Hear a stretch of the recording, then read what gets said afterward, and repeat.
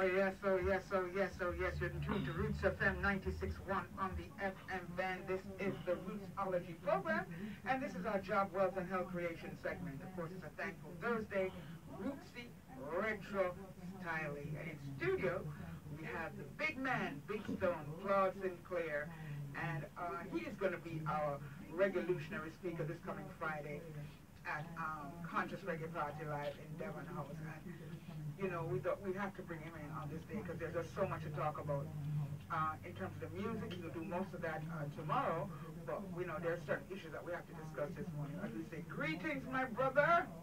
Thank you so much for having me. It is always an honor and a privilege to share quality time with you, yes, Empress Denise Isis Miller. Well, yeah, very some of the time though. Well, I've been extremely busy, as you know. We're working on a massive event for Reggae Month next month at the Tony Spalding Stadium. The title of it is One Love Jamaica. One Love Jamaica. Yes. Powerful. What's the date on that one? February 22nd. I'll tell you more after we discuss the Junior Byles issue because that's very close to me. Important. You know, just in the week here, I think it was on the weekend or sometime late last week, I saw a very disturbing video. And I was disturbed because I recognized that it's not that the persons who were doing the videotaping didn't understand or know. They knew who they seem to have known who Junior Byles was because they actually gave him money to sing, you know, and giving him money to sing, and this icon is out there, and we know he has a mental issue, and he does walk on the street sometimes. So they gave him $1,000, right? I know you saw it, but I'm just saying this again for my viewers and listeners. And he sang a song, and they said they wanted another song because, in other words, we gave you $1,000, so you should be singing another song. And I was like, what is this? And it was like something, he saw that Junior just stood there for a while and was processing everything. And then he probably said in his mind, but this is so disrespectful. He just marched off.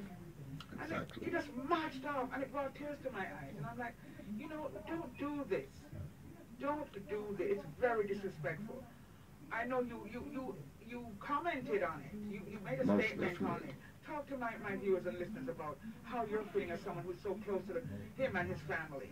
All right. First of all, I want to thank you so much for inviting me to speak on this issue because it touches the core of my heart. Yeah. Now I want to thank every single person out there that has made contribution to Junior Byles. Yes. We're not hitting out on how much you can give.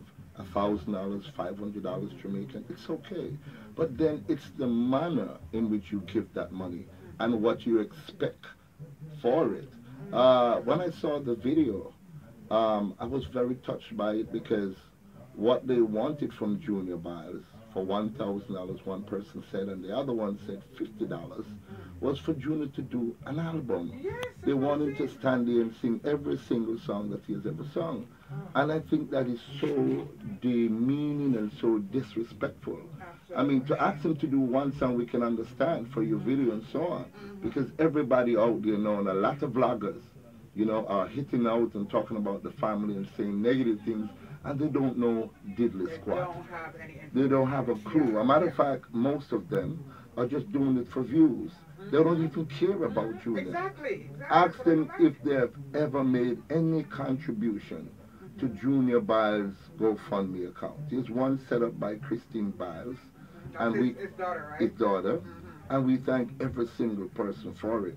Now there's one particular vlogger, I'm not going to call his name because he doesn't deserve even for me to recognize him like that. Yeah. But what he said that there is a promoter out there that invited Junior Byles on stage and gave him an award, and that promoter was trying to look some fame. Come on. That is so much of a low blow. Whoever you are, chuck off in something. I can tell you that personally. I know Junior Byles from I was a little teen. Not personally, but it's records. Know of him. Yeah, powerful music. Beat Down Babylon, a place called Africa, Curly Locks, and the Immortal Fade Away. Yeah. So about 3 years ago, I overheard some things that Junior wasn't doing so well mentally. And I've heard that in the grapevine for many years. So I decided as a vlogger to use my platform And I did so in a respectable manner. You certainly did. I took my friend Walder and Patrick Kwame Romance along with me, and we went looking for Junior Byles. You can see that video on YouTube, looking for Junior Byles, the journey of finding Junior Byles. And when I found him, it was such a warm experience. It was very clean. His father's house. You found him where? At his home. At his home. home. Yes. His father has a nice, beautiful home. I don't want to disclose the address. But Junior was well taken care of. He has a personal assistant. His family, Bev and Veb and everybody else who are there, they took extremely good care of Junior at that time. Right. When I met Junior, matter of fact, his How long father, ago was that? about 3 years ago, his father was still alive, Junior Byles Sr. As a matter of fact, when his father died, a lot of persons thought it was him who had passed on. Right. So people were announcing it, not Right. realizing it was his dad. Right, because Yes. he's junior to the senior. Right, right. And there's that interview too that I spoke to Junior Byles' father. I spoke to his sister and I spoke to his father. And the amount of abuse from time to time that people like those 15 minutes famer come to the gate and they want Junior Byles to do a dub for them and then give him a draw of herb or give him two cigarettes. I'm saying to myself, a draw of herb and 2 cigarettes to an icon of the caliber for Junior Byles. It brought tears to my eyes. Yes, yes. And I said I must do something. And I reached out to a lot of people, the 90s, the Paul Burke, the Honorable Babsy Grange, because I have to bless that lady. She, as soon as I reached out to the Honorable Babsy Grange, she was there immediately. She gave us the Ronnie Williams Center free of all charges, whether electrical or cleanup or otherwise. So, Minister Grange, if you're listening, or anyone who knows her personally, Big Stone Records want to thank her from the core of their heart for what you did for Junior and recognizing the icon. And we did a concert, and to be honest with you, everybody came out and wanted to be a part of it. Everybody. Everybody came out and wanted to be a part of it. And I was very happy that they did participate. I want to big up Earl Chinner-Smith. I want to big up my friend Earl Chinner-Smith, wherever you are. Earl, thank you very much. When I reached out to Earl, Earl came out with Outpouring Arms. He bought his band, Bingistra, and he performed for Junior that night, and it was a spiritual awakening. World of Reggae was there also, all the way from the Netherlands or Europe somewhere, and they videotaped. There's a video of the World of Reggae, compilation of the concert. Eka Mouse was there, Ra Deal was there, Dark Eye Marshall flew in, Horace Martin came in all the way from Canada, and there was so much love being attributed to Junior Byles. And you know what, Denise? We did not ask Junior to perform because we know his health is paramount. Don't want to really take Exactly. advantage of the situation. So you could have either said, yeah, man, I can come on. No. And then, you know. The only thing we asked Junior Byles to do, and the video's there to see for yourself, is to just say thank you. Yes, come on stage. You know what I mean? So it touches my heart for hear some of these wannabe vloggers, because they beg for views and they beg for subscription. Big Stone don't beg for views and I don't beg for subscription. I'm a revolutionary type of vlogger, and when I do my work, if my work stands up and it is something that you appreciate, then I welcome your subscription. I welcome your likes. I welcome your thumbs up. If my work is not of such, do whatever you want. You don't have to subscribe. I don't beg for subscription. I don't beg for views. You understand me? So when this vlogger, this little piece of nothing, that's what I classify him. And it's a him. And I don't even want to call his name because it's not the way we do things. But you can check it out and you'll hear the video, because they think that they're popular and they're famous and they're this and they're that.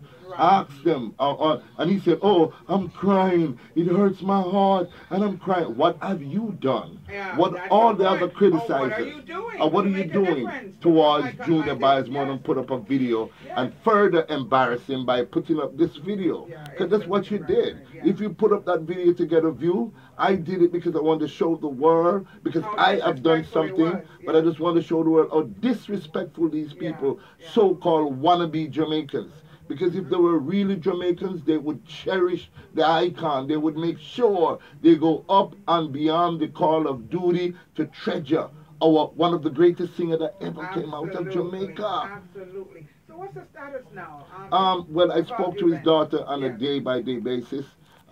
He's getting treatment for his condition. He's suspected of having prostate cancer. The tests totally are not done.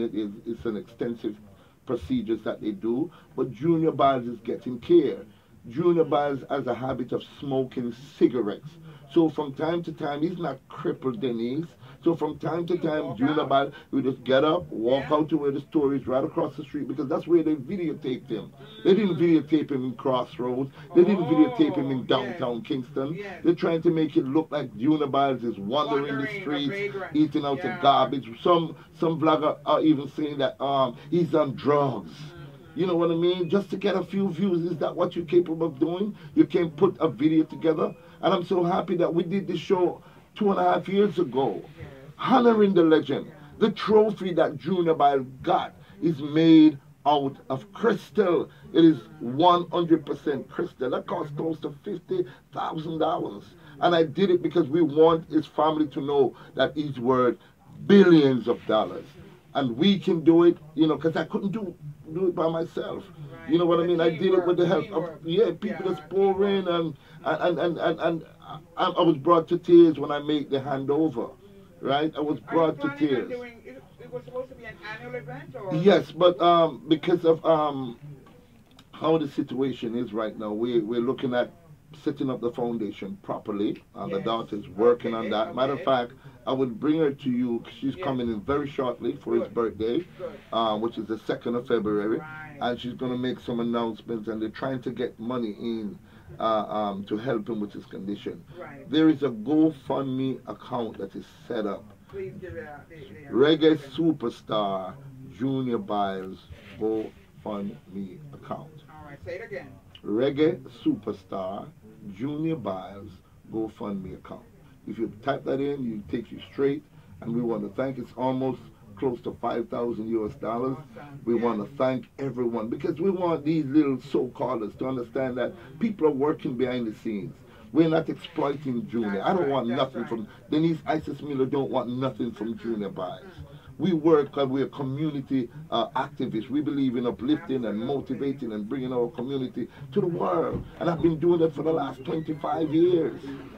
That's why you're our revolutionary speaker tomorrow. You know what I mean? So exactly. So thank you for that invite. It's just a platform for me to vent my feelings. I'm not angry, because what the negative have done is bring more recognition to the situation. And people who really genuinely love Junior Byles, they will continue to support him, continue to listen.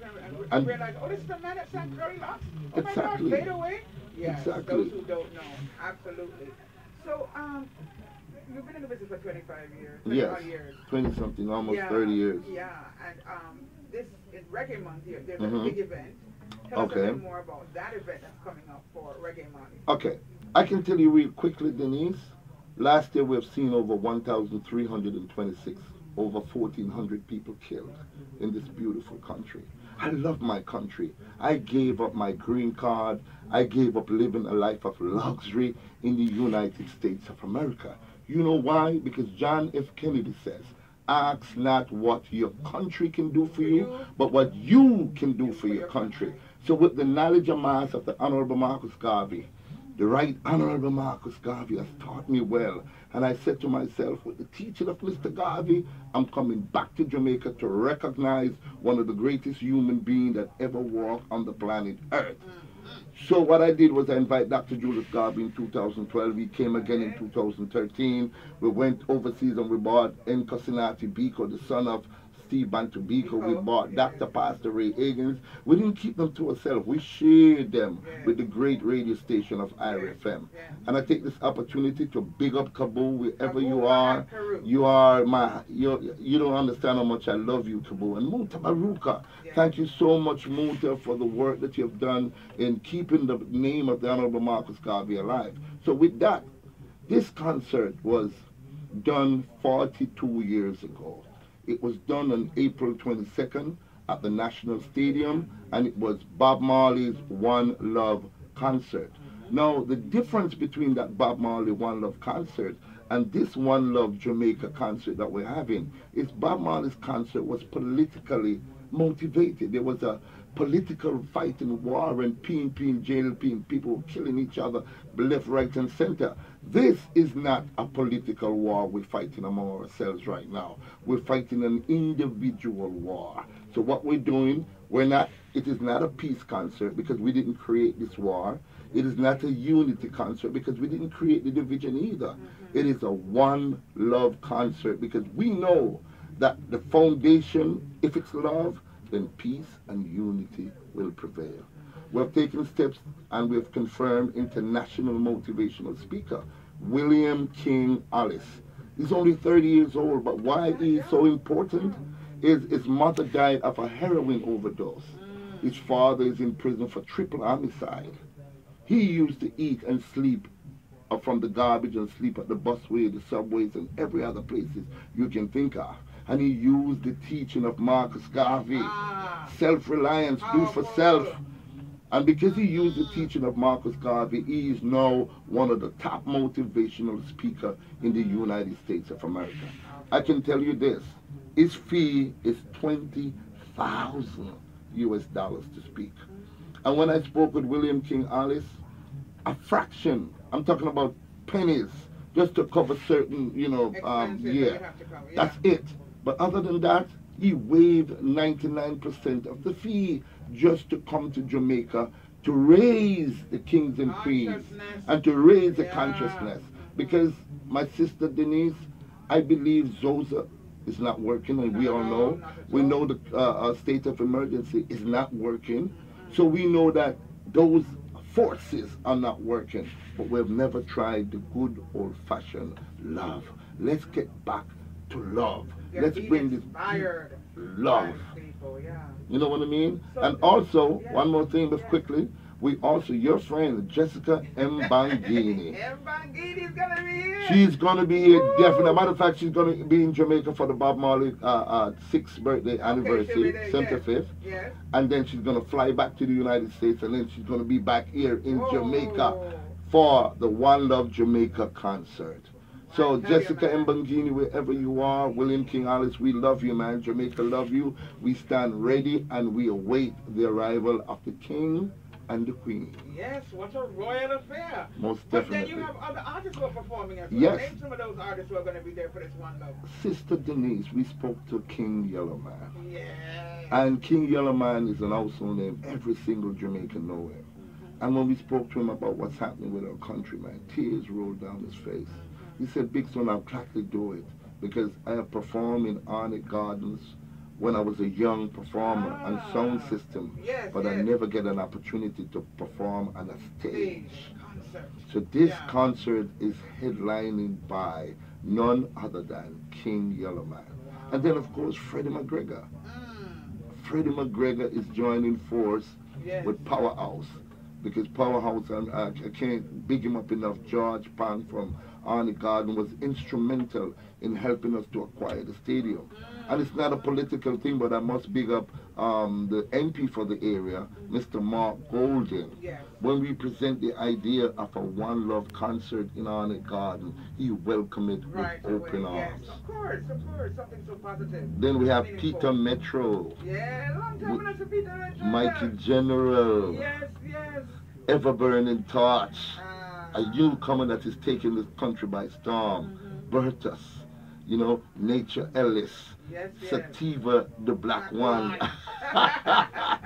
And guess what? This concert, Denise, is free of all charges. You are kidding me. Not a dollar. We just want you to come in and support the food and the bars and so on, because the proceeds from this concert is going right back in the community. Exactly. I'm not taking a dime from this. I'm putting in my service because I am a Jamaican 100%, and not just to look views, but put in the work. Everybody look at views. Yeah, man, we're up on the ground. I put in the work. Just like for you on the ground, I put in the work. Absolutely. So it's another Reggae Month phenomena. And to me, it looks like it's going to be an annual event for most definitely, most definitely. Yeah. And then we'll move it from different communities to different communities. While William King Alice will be in Jamaica, he'll be visiting a number of other communities. One of the communities you know that you got to bring him here. most definitely, he's going to visit the community of Tivoli Gardens, particularly Rasta City, the foundation of Rastafari, and he's so enthused. I have to big up Razzle Dazzle wherever you are. Razzle Dazzle, bless up yourself. Razzle Dazzle is instrumental in this, so we big up Mr. Razzle Dazzle anywhere you are. Dilly from Denham Town, big up, because we're going to be going through these communities, south side, different areas, you know what I mean, Painland. So it's going to be a joy just to have him here and sharing his experience with Jamaican and with people. Jessica, oh my God, what? That's really the king of the queen. You know how she is already. It's going to be really amazing. Yakam. And we want to say, Yakam. I'm so longing to see her. I'm so excited about that. Yeah. Congratulations. Thank you so much. For the great work you've been doing over the years. Thank you.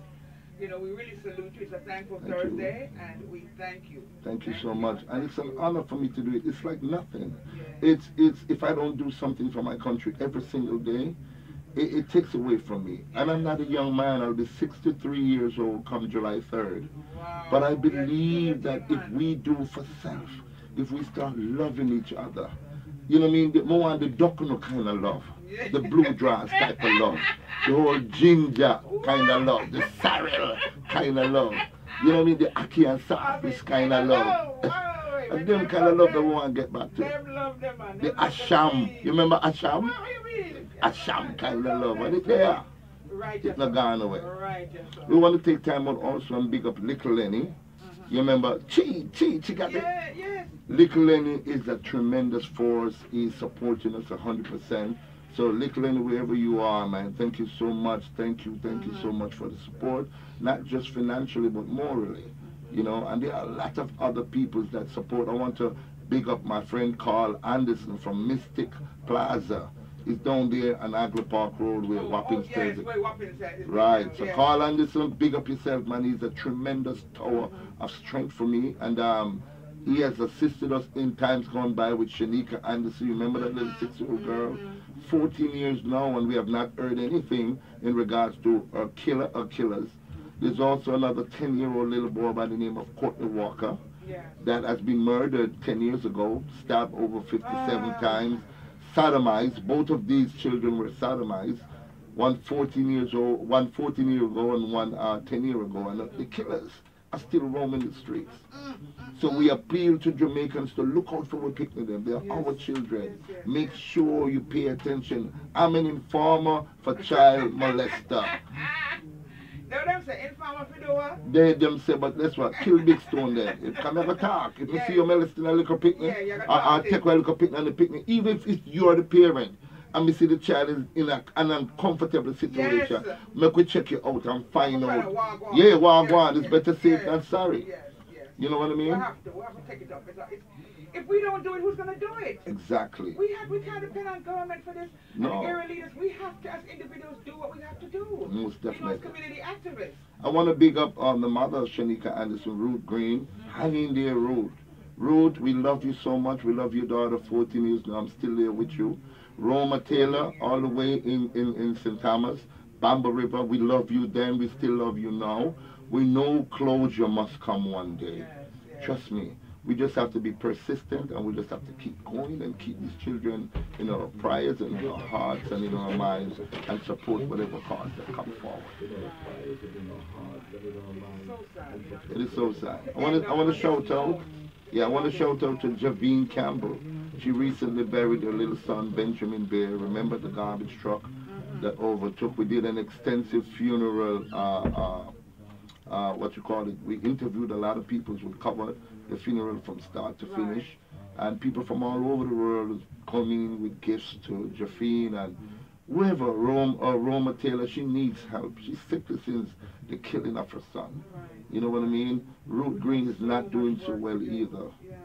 So thank you for this platform. And I'm happy that you're able to come and also remind us also, because a lot of times these things happen, they become a 9-day wonder, and nobody remembers about it. Exactly. And these people are, I mean, the parents or the family members are indeed suffering, the community is suffering. So we like updates as to what is taking place in our community, and we also want solutions as well. We have to make sure we have solutions as well.